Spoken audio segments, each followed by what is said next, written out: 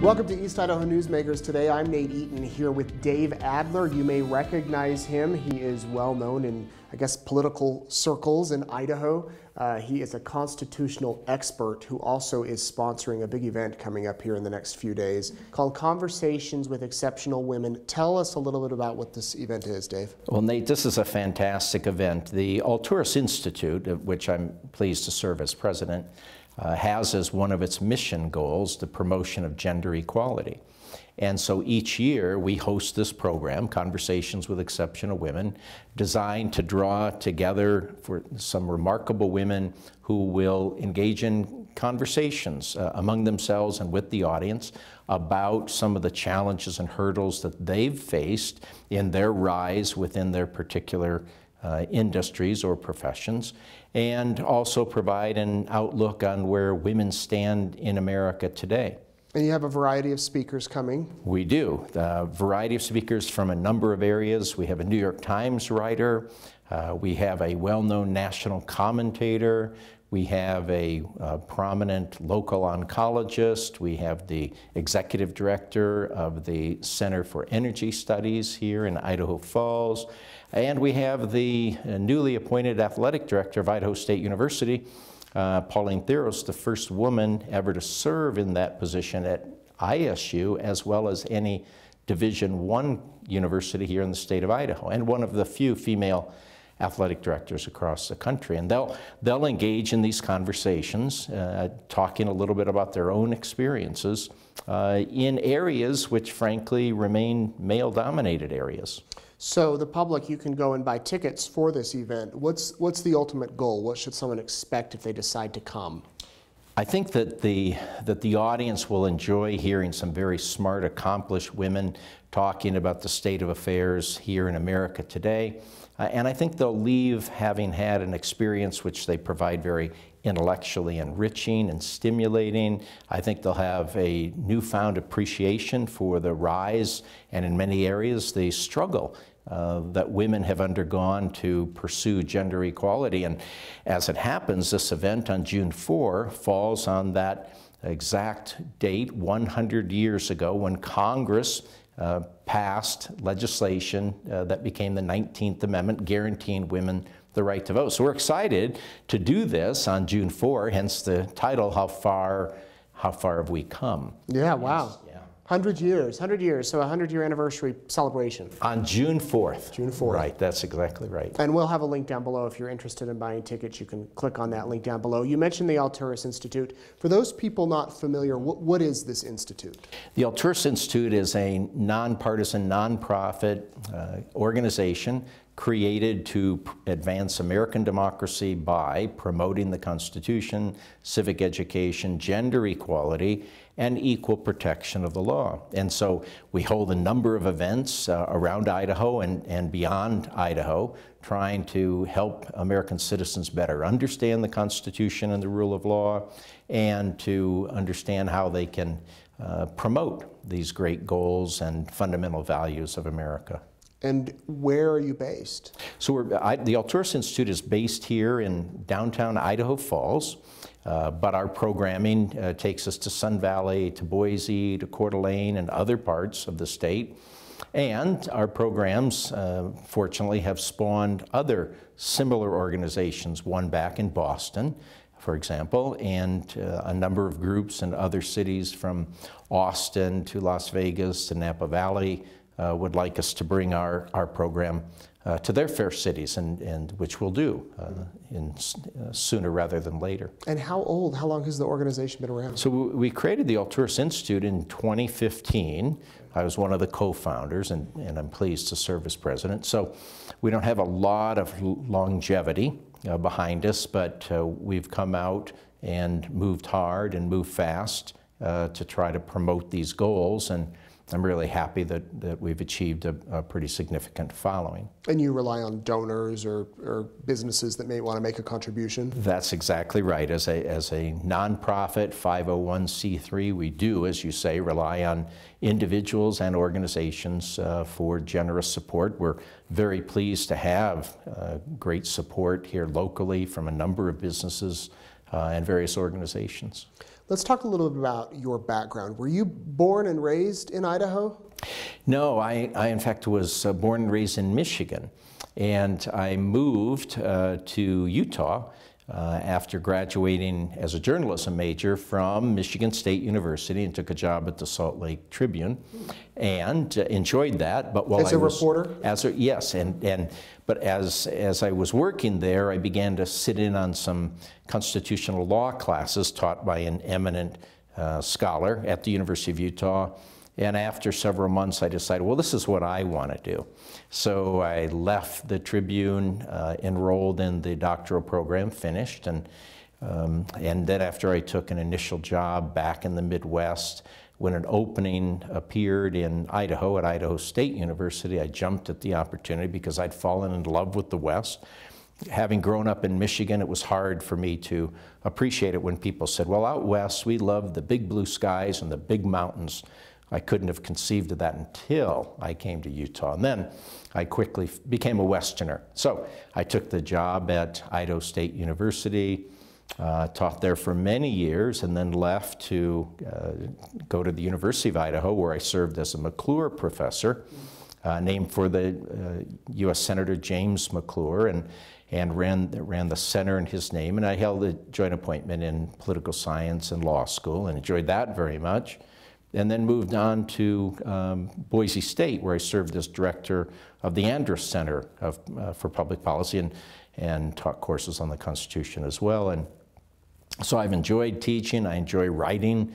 I do a lot of writing on the Constitution and presidential power and the Bill of Rights. And so it's been wonderful. I've been very fortunate. We'll talk about your books in a minute, but I want you to tell me the state of U.S. politics in 2019 is uncertain. It's uncertain because we live in a time in which there are many serious challenges to the U.S. Constitution. By the president, or?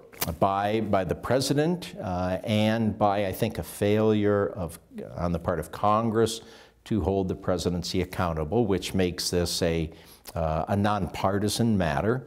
And if we stretch back over the past few decades, we would see that the United States certainly has labored, struggled under the imperial presidency, which is the handiwork of both Republicans and Democrats, liberals and conservatives in the White House, who have aggrandized power far beyond what the framers of the Constitution ever could have anticipated.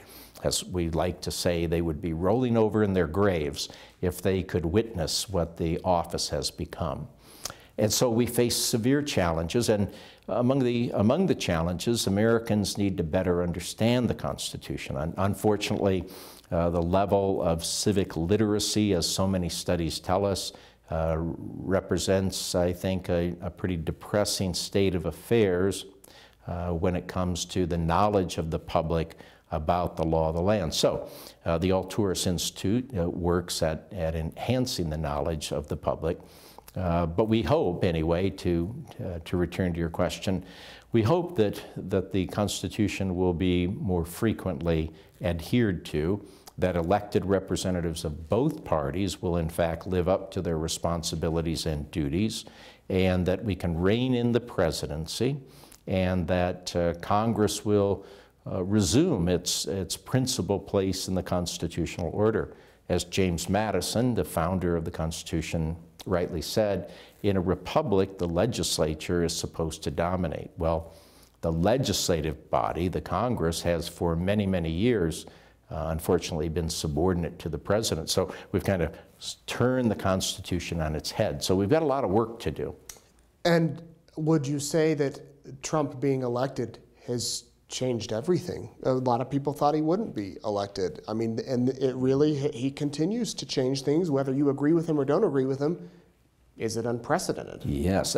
Well, that's a great question. And yes, I mean, I think many Americans were shocked the fact that he was able to defeat Hillary Clinton, and people remain shocked by virtue of the fact that he challenges constitutional principles and democratic norms in a way, I think, that's not healthy.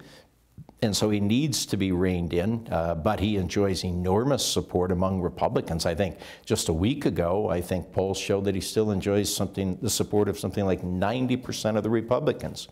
So the Republicans are happy with what he's doing. And so we're witnessing a dramatic change in the nature of our governmental system. And if Americans tune into the nightly news or they look at page 1 of their national newspapers, they'll see that what we witness in the form of the president refusing to abide by subpoenas is a direct challenge to the rule of law, because Congress has a constitutional duty to conduct oversight hearings. And when President Trump issues a blanket refusal to allow his aides or former aides to testify, that's a direct challenge to the congressional power under the Constitution to carry out its oversight function. So that's just one area. And of course, I don't need to tell you, but the system is roiling with disputes and contentious conversations. And if you're simply a student of American government these days, this is a good time to live because there's plenty of action. Or a reporter, because my goodness. So I think there's a lot of people that like him for that, that like him for thumbing his nose, that don't trust the media, that don't, that good, you go. You know, they're glad that he's doing this. Yes. Well, you're absolutely right about that. He has very loyal and passionate supporters, somewhere between 35 and 40%. The polls tell us that's pretty consistent. That's a big chunk of the American population who applaud the fact, as you point out, that he is thumbing his nose at a lot of traditions and norms and principles. And we see over time that that's the way that a lot of major changes are made, and they're not always easily made or quietly made. It remains to be seen, of course, whether or not the ways in which he's changing the system or trying to change the system will be an aberration, or will it in fact continue? Will this be a Trump revolution? If President Trump is reelected to a next term, a second term. Do you think he is? I think the polls are indicating that he has a pretty good shot at that, which of course is disquieting for a majority of Americans, if you believe the polls, who are unhappy with him. But the Electoral College can be fickle. So as we learned in 2016, right? So if he should win and he's able to continue to govern in the way he's been governing, that's 4 more years. And that's plenty of time to work permanent changes in the system. And then what if his successor should continue to follow the same path? Then we will have seen a pretty dramatic change in our governmental system. And who would have thought that possible 200 years later, after the framers put the final ink to paper, so to speak? So if you love politics, you're going to love the next year and a half. If you hate them, you're going to hate them. Turn off everything. So let's talk about the book you're working on. Ruth Bader Ginsburg, the Supreme Court Justice, is writing the foreword.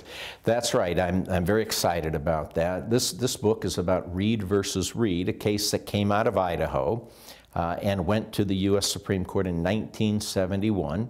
And it represented a landmark case, the first time that the U.S. Supreme Court ever struck down a law on the basis of the fact that it discriminated against women in violation of the Equal Protection Clause of the 14th Amendment. So that was a landmark decision, one which women had been hoping to earn for many, many years. And then Professor Ruth Bader Ginsburg, a law professor at Rutgers University in New Jersey, had kept a careful eye on the Supreme Court's calendar, hoping to find a case on which she might work that would allow her to emphasize and to promote her views about gender equality. And when this case came to the Supreme Court, the ACLU became aware of it. She contacted the ACLU and said she'd like to participate in it. And so she ended up writing the brief on behalf of Sally Reed from Idaho, who was the victim of gender discrimination. And when the court rendered a unanimous decision in November of 1971, a decision written, by the way, by Chief Justice Warren Burger, a Nixon appointee, it was a thunderclap across the country. And that set in motion then the opportunity for many subsequent decisions in which the Supreme Court has been able to chip away at gender discrimination around the country.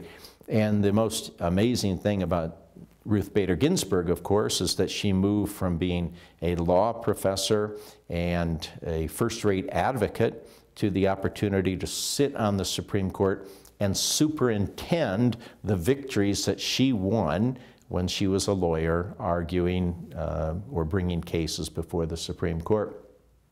She is iconic, obviously. Has a huge following, larger and more interesting than that enjoyed by any other justice in our history. Yeah, there's been documentaries and movies made about her. Exactly right. So I'm excited to be doing this book because this is an Idaho story. Idaho changed the nation. This is an Idaho story filled with fascinating characters and people participating in this case, from lawyers to law clerks to ordinary folk. It's a fascinating story, and it's a way to put a human face on this transformative decision by the Supreme Court, which changed the law for American women. And when's the book coming out? Well, I've got to finish it. I'm nearly finished. Do you have a title?